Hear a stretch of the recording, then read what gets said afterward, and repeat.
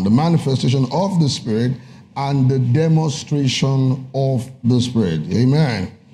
Paul says, now concerning, the local church, all right. Let's talk about the local church. Oh, you can talk about it. Let's talk about the local church. This morning, we talked about, just like last week, that when a new convert receives the gospel, we minister the baptism with the Holy Ghost. And I emphasize this towards the end, that usually if you observe others, you need to observe others. There are some things as a Christian you should not be proud you don't know how to do. Don't be proud. Don't even say it out, that you don't know how to minister the baptism with the Holy Ghost. And I showed us in the morning that someone say, well, the apostles. No. Acts 9 was Ananias laying hands on Saul of Tarsus, who was called an apostle, to be filled with the Holy Spirit.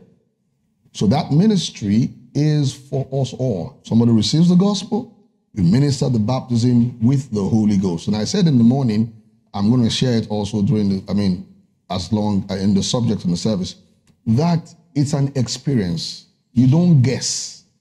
The baptism with the Holy Ghost is something somebody beside you should say, oh, this happened to that brother, that happened to that sister. So it's an experience. It's not just an information. It's an experience. Now, having done that, it's also important that as someone has been, let's call it, filled with the Holy Spirit, receive the baptism of the Holy Spirit, he now needs to be brought to the place, which is the church, where the word of God is taught. Now, I'm going to show you two very important analogies in the scriptures. In Luke's Gospel, chapter 8, I've said to you many times that when the writers of the epistles, and so the four Gospels precisely, when they are writing, every detail is important. Now, in Luke's Gospel 8, they said that Jesus was preaching the gospel, verse 1. Then it says the 12. Now, the 12 is a symbolic number of his apostles, his ministers, his associates. Now, notice the next statement.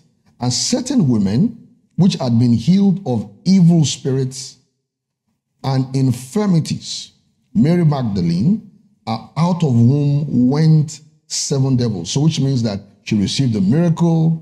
She was once under the bondage of the enemy, but now she's amongst those that Jesus is teaching and training for the work of the ministry. He mentioned Joanna, the wife of Chusa, Herod's servant or steward, and Susanna, and many others which administered to him of their own substance. So which means something else was happening in their lives. After, what happens today, somebody gets born again and then receives a miracle. We kind of feel that miracle is the big deal. It is a big deal, right? But there's something that is very critical. And that is that brother and that sister who had received the miracle. In this instance, baptism with the Holy Spirit is also a miracle, was now being established, now being taught and grounded.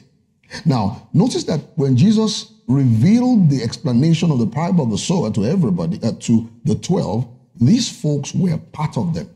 Now, in the same vein, Jesus now had another miracle, a notable one, which was the popular madman of Gadara. Now, the man was obviously in the tomb, very outstanding and remarkable miracle. But notice something in verse 35. They went out to see what was done. When they now went to see this guy, naturally, and I'm not against people giving testimonies. I believe it helps people to stir up their faith and all of that. But you see, there's a greater work that's usually ignored. In this instance, when they came back, what did they find? They found the man out of whom, verse 35, the devils were cast out or departed, sitting at the feet of Jesus, clothed, and what? In his right mind.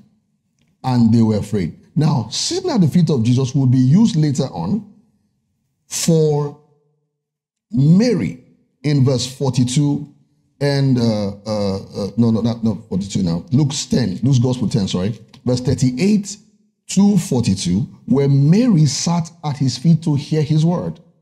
Which means that after this guy had received miracles, his life is changed, he has a testimony. The greater testimony there is that he's learning the word. He's sitting with the disciples. He's being taught the word of God. So no matter the experience that a new convert has received, whether it's healing or very vitally baptism with the Holy Spirit, you need to get the person seated down in the church amongst the saints of God, hearing God's word. It's not good enough to tout the testimony of somebody who has received this and received that. That's good, right? But the job is really about making disciples. Matthew 28, 19 and 20, which is with the healing, baptism with the Holy Ghost, you now need to sit down and learn the word of God, receive ministry so that you can be established in ministry. Is that clear? So this week, as you go out to get people filled with the Holy Spirit, saved and filled with the Holy Spirit, you must go further to ensure they sit down to learn the word. You must ensure that they sit down amongst believers to be discipled and taught the word. Is that clear? Is that clear? So look at that critical element, that he's sitting down. People came back. You probably want to hear, you know what? Oh, let's see the guy. And then they see him learning the word. Of course, he's taken care of, which means he's well clothed and is in his right mind. The word of God has now started having effect on his life. And that you need to do when you have a new convert, receives Jesus and baptism with the Holy Spirit and miracles.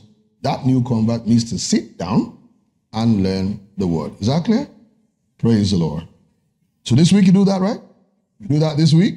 So you must be patient. And I'm going to talk about this next week. Maybe not next week, the week after. Many of us need to realize that we should be patient in teaching God's word.